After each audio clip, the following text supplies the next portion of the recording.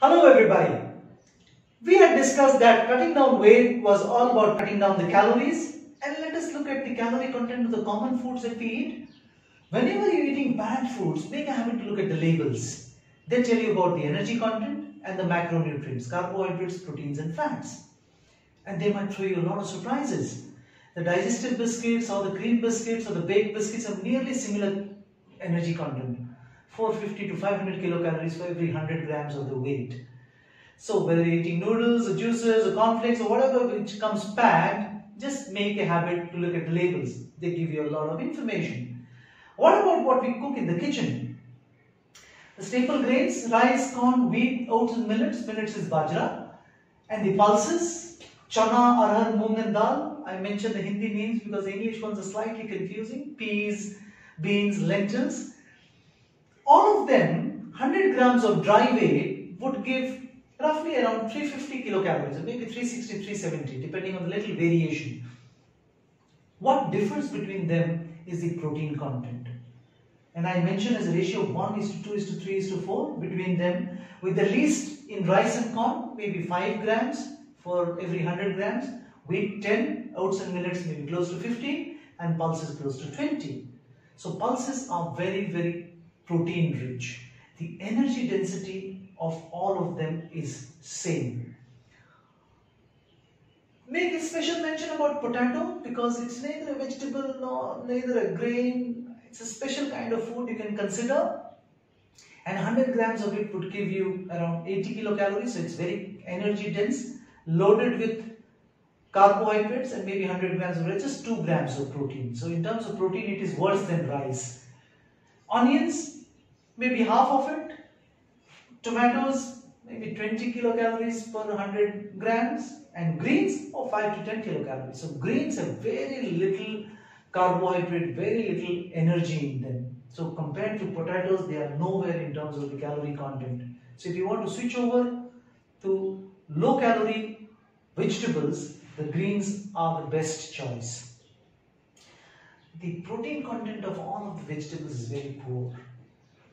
I make a mention of nuts because they are very energy dense food. Their fat content sometimes exceeds even the animal fat.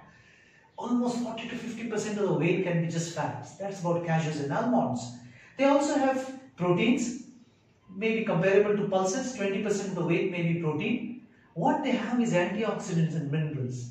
Maybe you can say I'm biased, I'm talking about a calorie dense food as an idea of losing weight, but a little bit of it is part of your food. Maybe it boosts up your metabolism. Maybe this is a biased view, but you can take some. And then we talk of milk.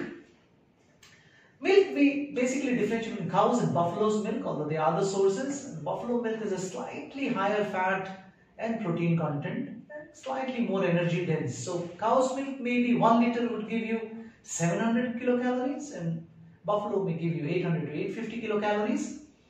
To cut down the fat content and the energy density of milk, a process was started that is of toning the milk. So the fats are almost cut down by half.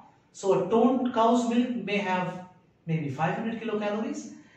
And the other process was skimming, whereby I take with the solid content of the food. So milk, if you're taking whole milk and if you're taking toned milk, the energy contents may be different.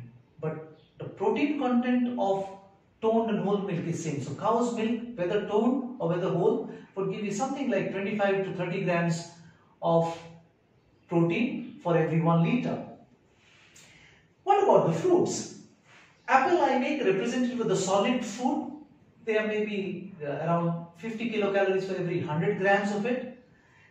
This is comparable to the energy contained in the citrus fruits, which are juicy. Some of them are sweet or tangy in the middle of it.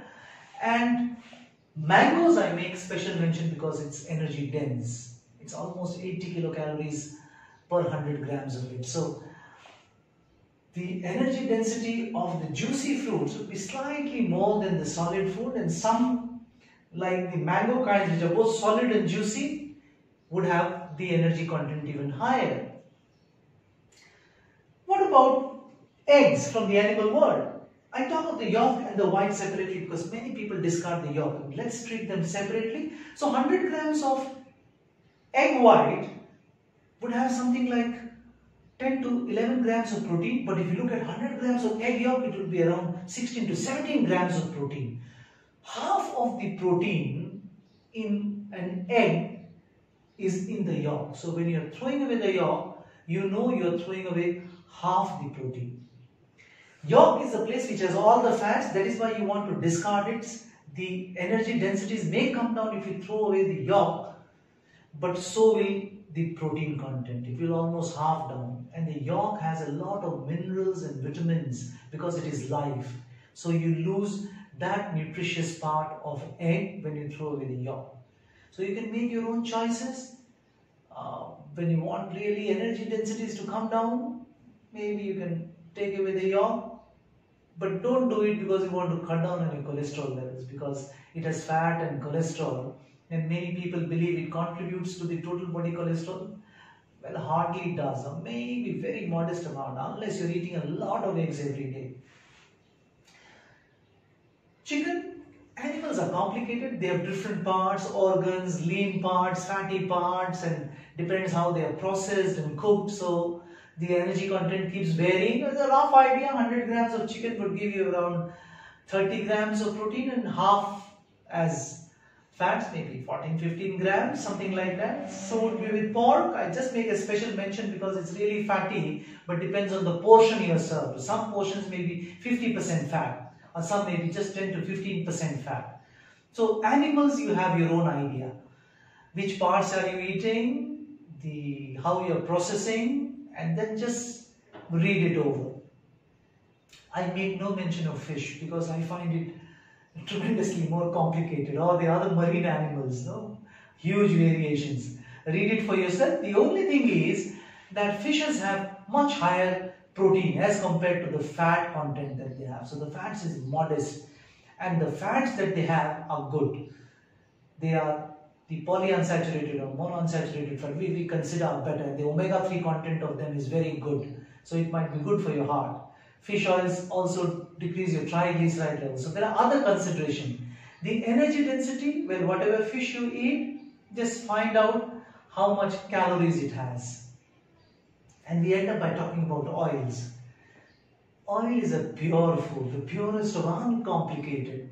100% of it is fat. There is nothing else. Every ml of it is energy. 1 gram of fat is going to give you 9 kilocalories, no matter what the source is. So it's an extra virgin olive oil or a mustard oil, doesn't matter. The energy is same. The oils, 1 liter of them would roughly weigh around 900 grams. So a liter of oil would give you around 800 plus kilocalories. I have talked about these in terms of the weights, the dry weights, the total weight of oils. But this is not how we eat them. We prepare and serve them. So you want to translate this idea. So we have containers in our kitchen which has some markings, give some ideas. Some people even have weighing scales in the kitchens. So you just draw an idea how much of 100 grams of rice translate into a serving, or how much rotis you can make for 100 grams of flour.